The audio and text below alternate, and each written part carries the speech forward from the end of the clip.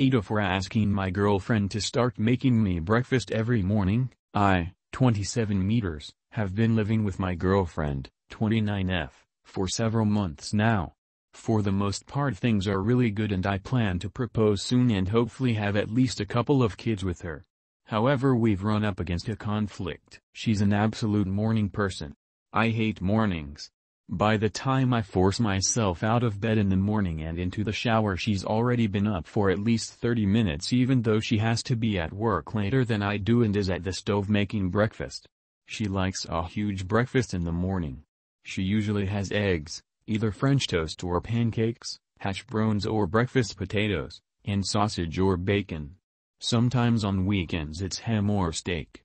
She eats almost nothing for lunch and usually has a smallish dinner, but she loves a huge breakfast. Meanwhile, I only ever have cold cereal for breakfast, or maybe if I'm feeling really ambitious some instant oatmeal and orange juice.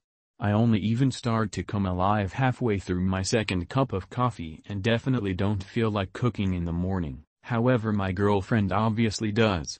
So recently I asked her if she'd start making breakfast for me, too. She asked if we were going to trade off and if I'd sometimes make breakfast for her, too. I told her no, but reminded her that I do often make dinner for her. She said that since we trade off making dinner we should trade off making breakfast, too.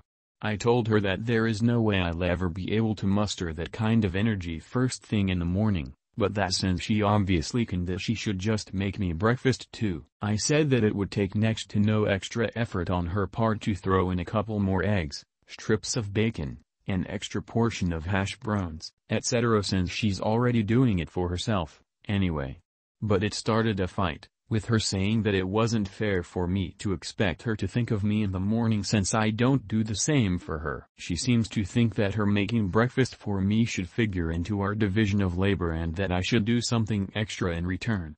But I think that since she makes a huge breakfast for herself every morning anyway, that throwing an extra portion of whatever she's making on for me would take next to no effort on her part, so why should I have to do more for her in return than I already do? What do you think about it?